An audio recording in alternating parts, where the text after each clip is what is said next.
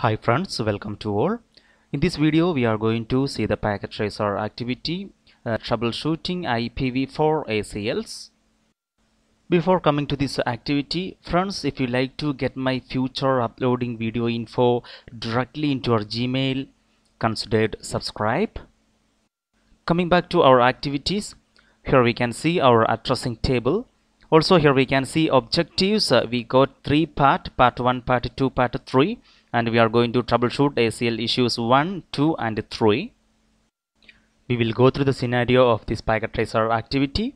This network is meant to have the following three policies implemented. We can see those. Hosts from the 192.168.0.0/24 network are unable to access any TCP service of server 3. Hosts from the 10.0.0.0/8 network are unable to access the HTTP service of server 1, and hosts from the 172.16.0.0/60 network are unable to access the FTP service of server 2. These are the three policies implemented in this activity. They're given a note here. All FTP usernames and passwords are Cisco. No other restrictions should be in place. Unfortunately, the rules that have been implemented are not working correctly. So our task is to find and fix the errors related to the access list on R1. Now we will come to part 1. Troubleshoot ACL issue 1. Hosts from the 192.168.0.0/24 network are intentionally unable to access any TCP service of server 3 but should not be otherwise restricted. Now we will come to step 1. Determine the ACL problem. As you perform the following task, compare the results to what you would expect from the ACL.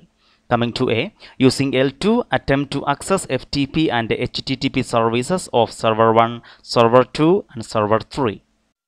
Here is our L2. First of all, we will get the IP address of server 1. Here we can see that. Coming to desktop, we'll get web browser and we will try to access the web page. We are waiting for the web page. Here we can see it's a request timed out. Now we will try to access the server 2 web page. Yes, we are getting the web page from server 2. Now we will try server 3.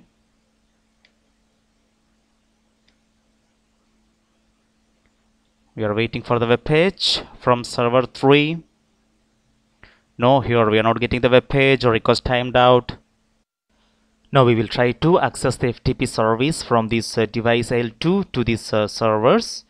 First of all, we will get the IP address of server 1. Coming to L2, command prompt, here we are going to give FTP. Trying to connect. Error opening. Packet tracer, no, it's not working. So we will try server 2. FTP. Here is the address. Yes, it's coming. Username Cisco, password Cisco. Yes, we are able to access FTP from server 2. Now we'll try to access from server 3. FTP to server 3. Trying to connect. No, we are unable to connect. Hence, here we have seen this device L2 is able to access the services FTP and HTTP only from the server 2 but not from server 1 and server 3. Now we will come to B. Using L2, ping server 1, server 2 and server 3. We will do that. Coming to L2, command prompt. First of all, we will get the IP address of server 1 and we will ping to server 1. Here we can see destination host unreachable.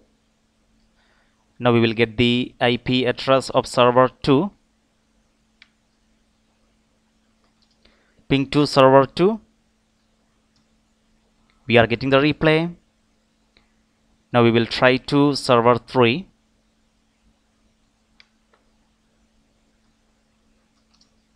Ping to server 3. Destination host unreachable. Coming to C, using L2 ping G0/2 of R1.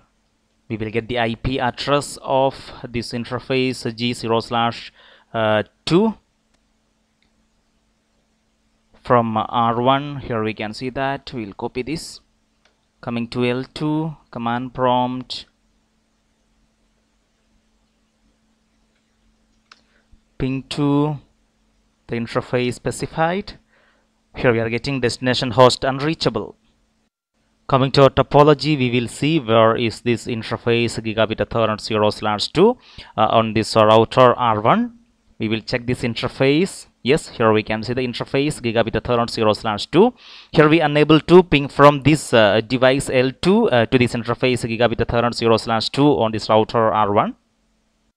Now we will come to D. View the running configuration on R1, examine access list 192_2_10 and its placement on the interfaces. Is the access list placed on the correct interface and in the correct direction? Is there any statement in the list that permits or denies traffic to other networks? Are the statements in the correct order? We will check these informations. Now we will come to the router R1. Here we are going to give the show command, show running config, and we will verify the details.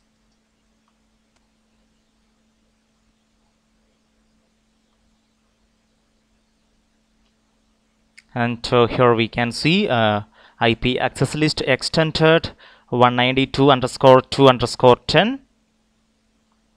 Deny TCP. Here we can see the network address, then the wildcard bits and the host. Here we can see here we are going to deny this network to access this server 3. Here we can see we are going to deny this TCP service of this server 3. So this line is correct. Also we will see the direction here coming to the interface gigabit Ethernet 0/2. Here we can see that IP access group 192_2_10 inbound. It's correct. Again, coming back to our access list, here we can see they given a deny TCP here, so that there will be an implicit deny any here. Hence we have to add a permit IP any to this ACL. Coming to E, perform other tests as necessary. Anyway, not required. Now we will come to step 2, implement a solution. Make an adjustment to access list 192_2_10 to fix the problem. Right, we will do that. Now coming to the router R1. Here we will give a command to show IP access list. And here we can see the details. So after this line we have to add this permit IP any.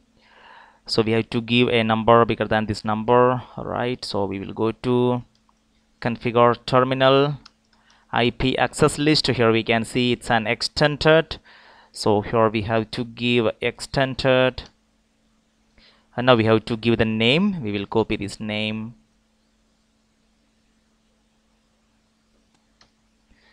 Right, now we are going to give a sequence number. Here already we can see the number 10. Now we will give other number greater than 10. Better we will give it 20, and we will permit IP any. Coming to step 3, verify that the problem is resolved and document the solution. If the problem is resolved, document the solution. Otherwise return to step 1. Right, so we will test from L2. We will try to access the web page from server 1 and server 2. Anyway, previously we got from server 2. We will test from server. We will test to server 1. We are getting the web page. Now we will try to server 2. We are getting the web page. Now we'll try to server 3.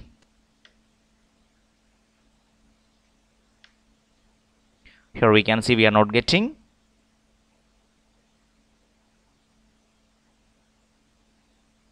Now we will try to ping from this device AL2 to these servers. We have to go to command prompt. We'll get the IP address of server 1. Ping to server 1. Here we can see we are getting the replay. Now we'll go to server 2.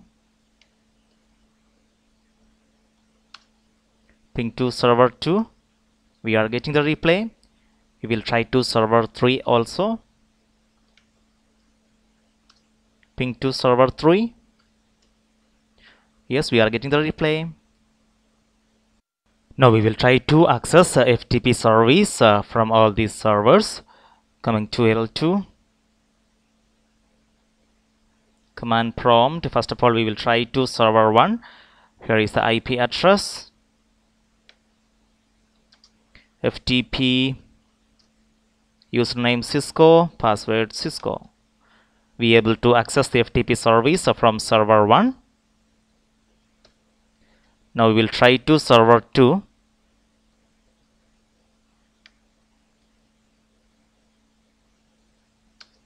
FTP, IP address, username Cisco, password Cisco. We able to access. Now we'll try to server 3.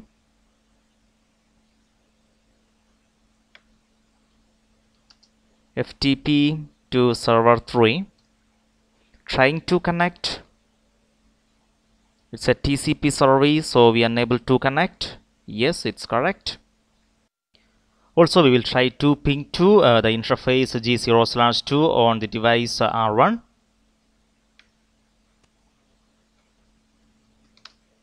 Ping to that interface. Here we can see we are getting the replay. Here we can see the first policy we implemented is working now.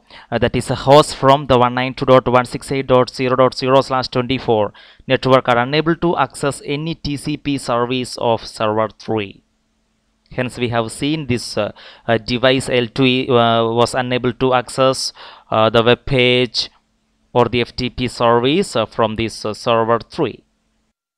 Now we will go to part 2, troubleshoot ACL issue 2.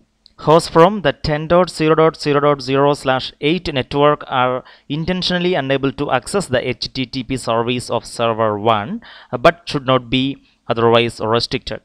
Coming to step 1, determine the ACL problem. As you perform the following task, compare the results to what you would expect from the ACL. Coming to A, using L3, attempt to access FTP and HTTP services of server 1, server 2 and server 3. Coming to our topology, actually here the policy is this network, that is 10.0.0.0/8, unable to access the HTTP service of this server 1. Now we will come to L3 and we will try to access the web page from these servers, server 1, server 2 and server 3. Desktop, web browser, you will get the IP address of server 1. Here we can see we are getting the web page. Now we'll try to server 2.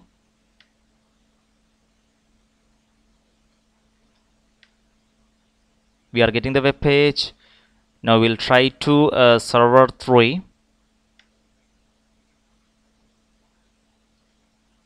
We are getting the web page. Now we will try to access FTP service from all the servers. First of all, we will do from this server 1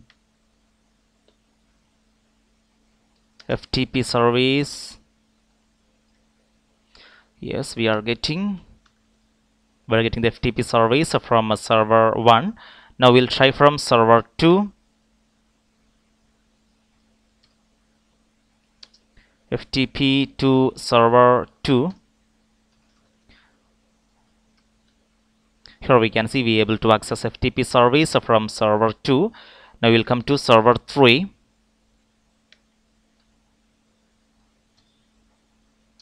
FTP to server 3, we able to access FTP service from server 3 too. Coming to B, using L3 ping server 1, server 2 and server 3.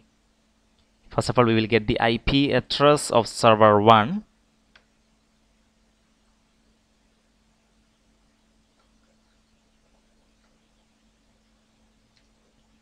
Ping to server 1.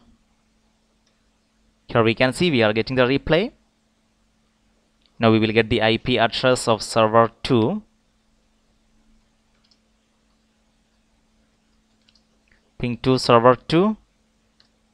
We are getting the replay. Now we will get the IP address of server 3.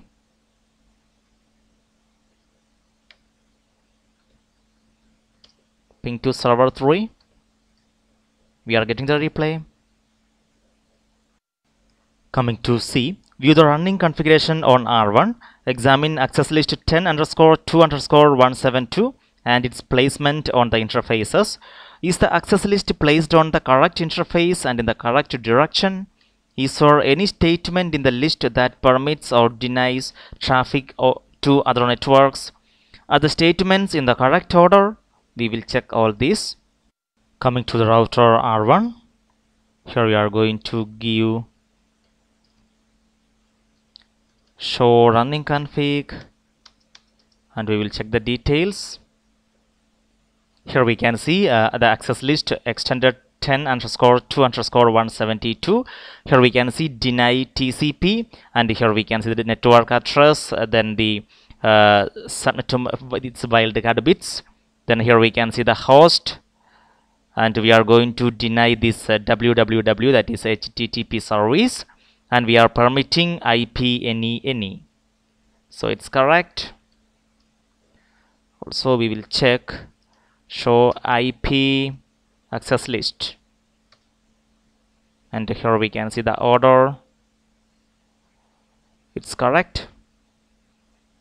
Coming to our topology, here we can see this network is going to deny accessing the web page from this server 1.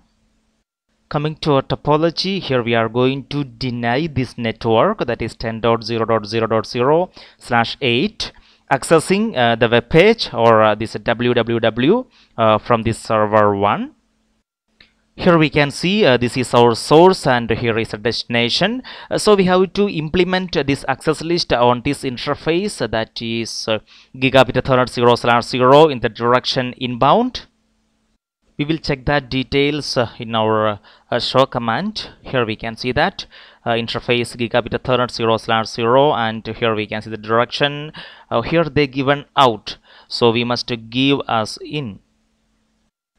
Coming to D, run other tests as necessary. Anyway, not required. Now we will come to step 2. Implement a solution. Make an adjustment to access list 10_2_172 to fix the problem.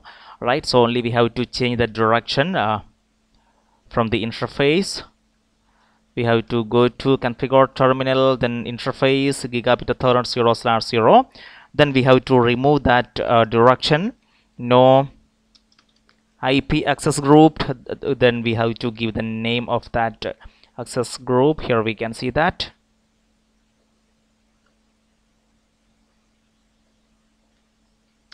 Then the direction what they given is out and we have to give IP access group, access list to name, then inbound direction. Now we will check the show running config and we will check the details here. Now we can see it's correct in direction. Coming to step 3, verify the problem is resolved and to document the solution. If the problem is resolved, document the solution, otherwise return to step 1. So here we have seen the policy hosts from the 10.0.0.0/8 network are unable to access the HTTP service of server 1. So we will get the IP address of server 1. Here is that, and we will try to access the web page from this L3. Here we can see now we are unable to access this web page from server 1. Request timed out.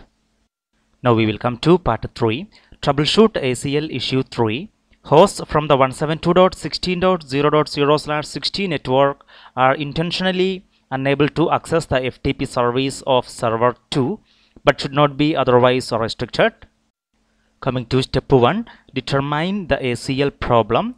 As you perform the following tasks, compare the results to the expectations of the ACL.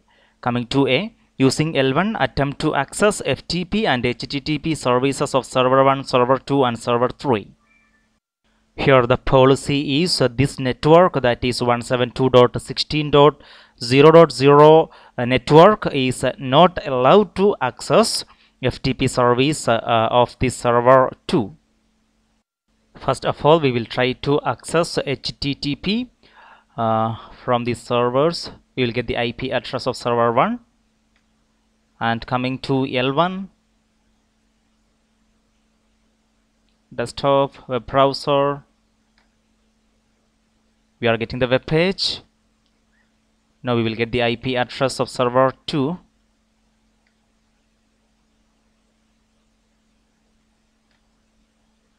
We are getting the web page. Now we'll get the IP address of server 3. We are getting the web page. Now we will try to access FTP. Here is the IP address of server 1.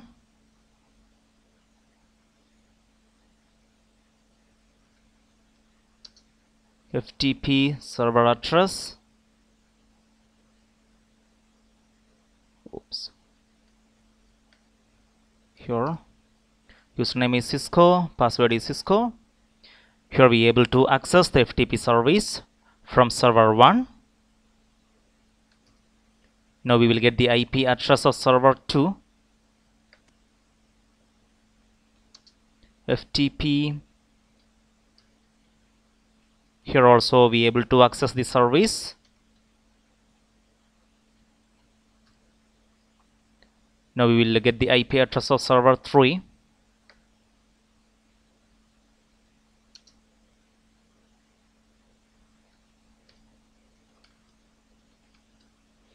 We are able to access the FTP service.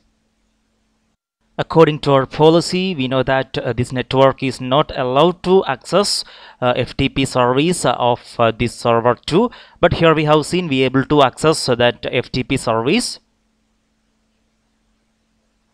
Here we have seen that.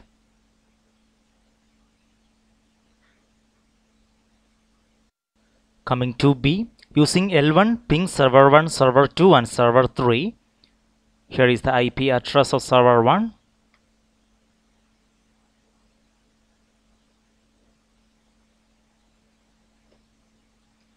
Ping to server 1. Here we are getting the replay. Now we will get the IP address of server 2. Ping to server 2. We are getting the replay. Now we will try to server 3.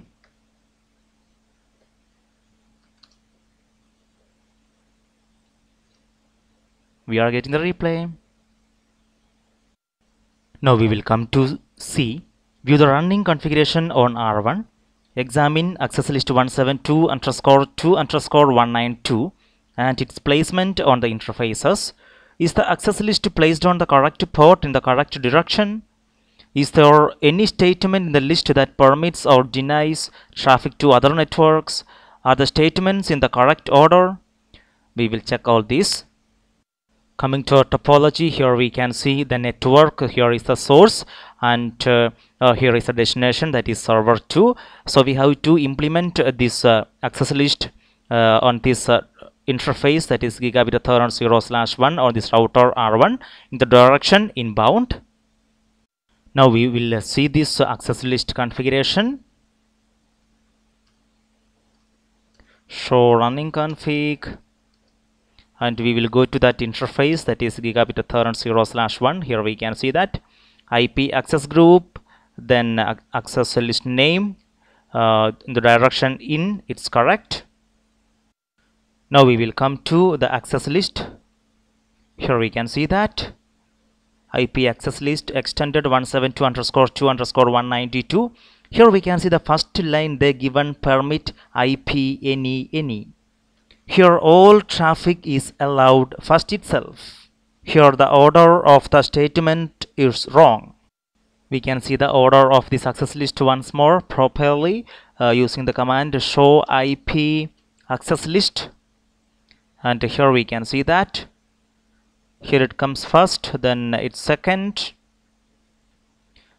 Here we can see we have to reorder the statements so that the permit IP any is the second statement.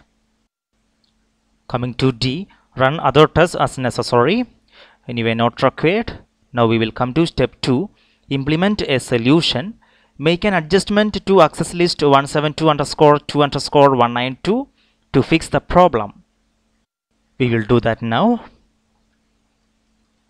Configure terminal. Here we are going to give IP access list. It's extended, and here we can see the name of that access list. We will copy this name, and now we are going to remove this line. We will remove this permit. We will remove this line. No, then that line. Now we are going to add it with the greater number than this 20. Better we will give 25 here. Permit IP any. And now we will see the order. Show IP access list, and here we can see now this command comes at second. Coming to step 3, verify the problem is resolved and document the solution. If the problem is resolved, document the solution, otherwise return to step 1. Right now we will try to access this server 2, this FTP service of server 2 from this network. We will get the IP address of server 2. Then we will come to L1, and now we will try to access this FTP service of server 2. Here is the IP address. It's trying to connect. Now we are unable to access FTP service. Now the third policy is also working perfectly, that is hosts from the 172.16.0.0/16 network are unable to access the FTP service of server 2. Well, that's all in this packet tracer activity, that is troubleshooting IPv4 ACLs. Here we can see completion status 90 out of 90.